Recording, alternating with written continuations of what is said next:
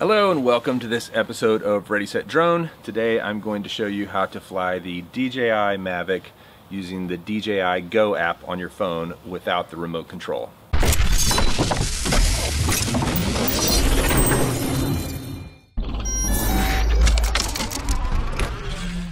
So if you've already got a DJI Mavic Pro, you know that it comes with one of these remotes right here.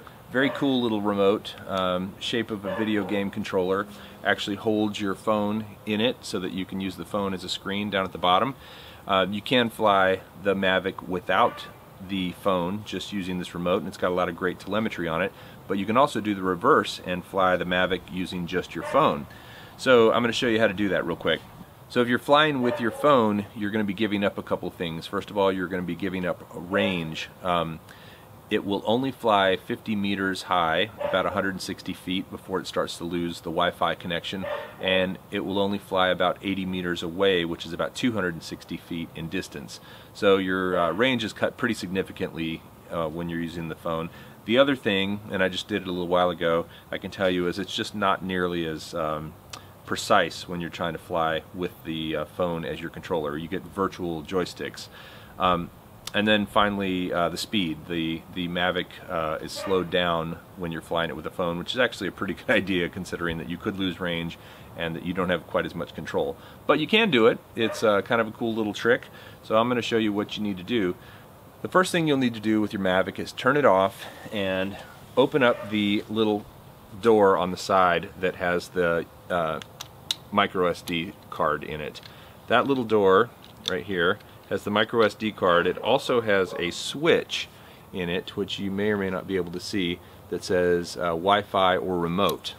It is defaulted to remote, but what you want to do is switch it. Actually says Wi-Fi or RC, which stands for remote control. You'll want to switch it from RC over to Wi-Fi and then close this little door back up. That puts it into Wi-Fi mode. Don't forget to switch it back the next time you want to fly it with your remote control. The next thing you'll want to do is take the battery off, like so, and inside here is a little QR code, and next to that QR code is your Wi-Fi SSID plus the password for that Wi-Fi. It's a password protected Wi-Fi. So once you have that, you can put the battery back on.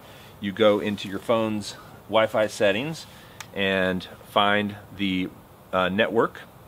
It'll be called Mavic something or another.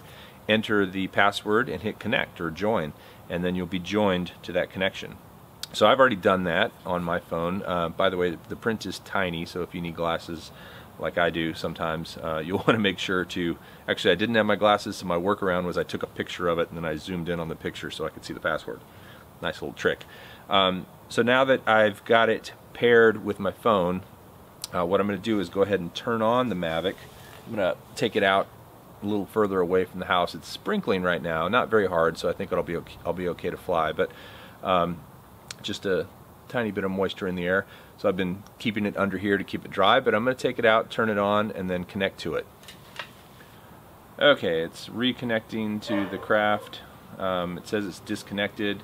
That may be because my Wi-Fi may have defaulted. Oh, my Wi-Fi is off. So I'm going to turn my Wi-Fi on. Going to join the Mavic network. As I said, I've already typed in the password, so you should be able to it should be able to connect. And now I'm going to go back to the DJI Go app and see if I can see it. I might have to actually... Nope, there it is.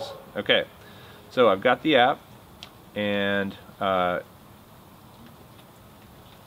it is sitting a little ways away. I'm going to go ahead and record on the camera on the drone just for fun. Interesting. It's when I push this, it's giving me the virtual joystick. It's not recording. I'm going to go ahead and take it up in the air. Starting to rain just a little bit, so I want to get this done.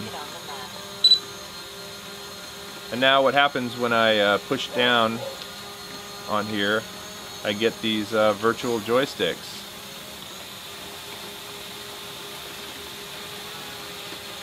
Which allow me to rotate,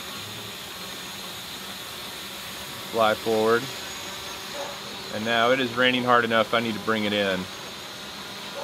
Boy, do I ever. I'm gonna just bring it forward a little bit and hit land. So it's landing now.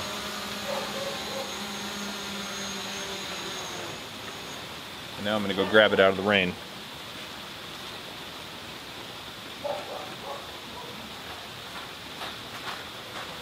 So as you can probably hear, it's coming down pretty hard now, which is great because we need the rain, but unfortunate because I was hoping to knock this video out today. I'm going to go ahead and wrap up and then post it, and then I'll redo it again later. But the general idea is that you can fly it with your phone using an Android or an iOS phone, and that you give up some things. You give up a little bit of control, you give up speed, it'll only go 9 miles an hour, you give up range for sure, and those numbers I quoted you earlier of 262 feet or 60 meters in distance, or 164 feet or 50 meters in altitude, those are with no interference. I'm in a pretty populated neighborhood with power lines and Wi-Fi connections and all kinds of stuff, so I'm pretty sure that I wouldn't even get that range on it.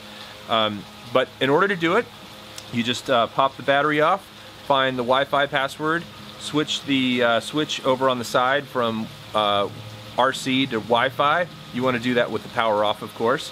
And then once you've done that, connect it via your phone, open the DJI Go app, and you can fly it. The little remote virtual sticks are really fairly responsive. I was kind of impressed with the responsiveness. I flew it a little bit before it started raining earlier today just to test it out, and they did okay. And now I've got a conspiracy of lawnmowers happening and leaf blowers. Man, every time I want to film something, those guys are out.